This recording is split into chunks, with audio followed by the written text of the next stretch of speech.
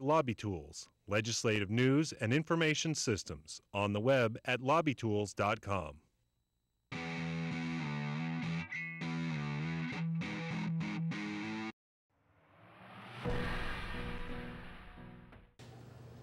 Florida businesses are selling more than they were a year ago.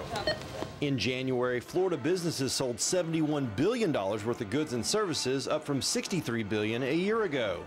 It's a 12% increase, and according to the Florida Retail Federation, it's also a sign consumer confidence is rising. We're coming out of the recession, we're back on a normal pattern of growth, and I think you can expect to see sales continue to increase. The increase means Florida's budget picture is improving. Florida's budget is based on a consumption tax. So the higher the sales tax. Rob Weissert, Vice President of Research at Florida Tax Watch, says the increase is good news, but it won't be noticed in the spending plan just passed by lawmakers. That budget really won't be affected directly. But again, as we have higher revenues, we can have higher reserves, which is a positive situation for the state to be in fiscally. And even though it won't have an immediate impact on the state's budget, the increase in sales and tax collection could keep lawmakers from having to come back to Tallahassee in a special session to fix a budget shortfall. Lieutenant Governor Jennifer Carroll attended a groundbreaking for a new charter school Tuesday. Afterwards, she told me the extra money doesn't mean cuts will be restored. We'll be able to continue on a sensible budget